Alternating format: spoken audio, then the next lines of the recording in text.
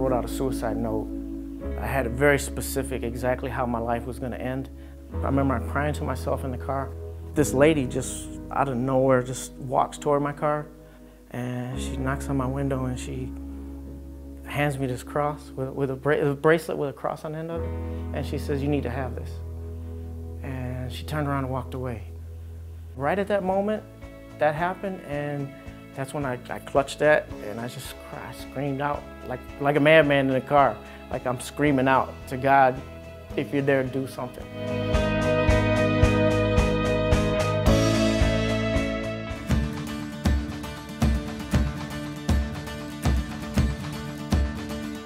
My father's business is it's an outreach that we started in the city of Zion. We pretty much just bring kids that might otherwise be doing other things in the street or hanging out, make sure they're safe every Friday night.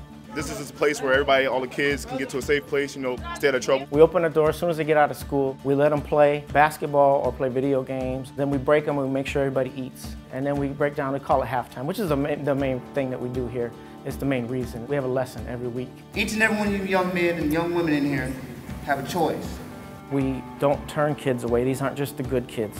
We have somewhere to go for even the kids that are low and even the kids that don't think anybody cares. We will show them that love.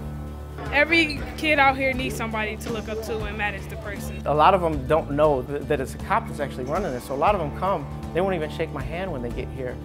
So it's my goal by the end of the night, they're giving me a hug. He's one of the greatest people I know because he's a police officer and he's been through hard times, but God helped him. Let's pray, guys. We're taught to not be vulnerable. From the minute you become a cop, you don't be vulnerable. But I like to break that stereotype.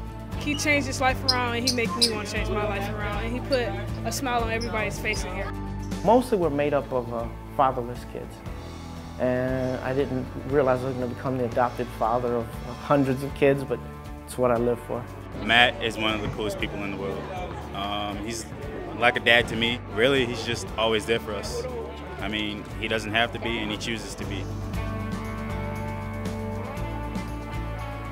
These are all my babies. And I feel like I'm the luckiest human being on the face of this earth when I realize what I was at and what the Lord has brought me to and what is still in front of us. I don't even know what to say sometimes. I got to pinch myself. These kids are so wonderful.